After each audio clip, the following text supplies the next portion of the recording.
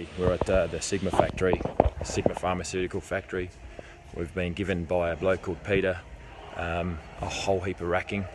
Basically, he's donated all this racking to our fund, the Kangaroo Island Paul's Place Fund. And what we're doing today's Saturday 25th, we're pulling it all down, or trying to. We've got about 15 blokes coming along and trying to basically put it all out, get it out, rack it, stack it, and then next week we'll take it to the shelving people and try and sell it.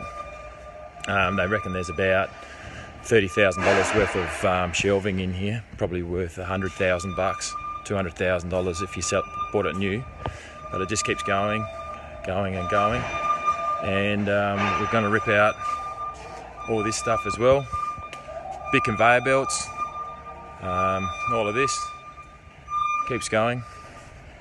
It's pretty exciting. It's actually quite a little bit daunting because there's so much of it, and we've just said yes to it. I actually wanted to get a contractor in to get it out. I put these on Facebook Marketplace, all of these shelves, and we've got people coming in to buy all those. So there's this big beast up here, which is a like a self-storage carousel, they call it. Buy them new, $250,000. Just sold them for $5,000 each. So that's going into the fund. That's brilliant. We've been given a cool room. There's a bit of a story behind the cool room. It cost $600,000 to put it in, and it's worth nothing. They've given us $2,000 to pull it out by the people who put it in. It's a really amazing cool room. It used to have, so this is a pharmaceutical company which used to manufacture pills, and they'd store all the pills and drugs in there at an exact temperature, exact like being plus or minus 0.3 degrees. So there's a heap of valving and all sorts of things. And another exciting thing is this this thing here. It's an old safe or a vault, and we're going to try and move that too.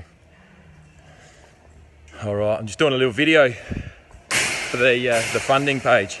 There's Ivan. We've got to thank Ivan. He's given us a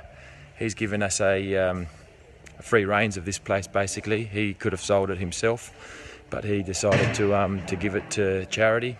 And we've got about 15 mates rolling up. And what I'll do is I'll post something a bit later to see how far we get through the day. But yeah, it's an exciting project. It's a bit scary, and we'll see how we get along. Thank you.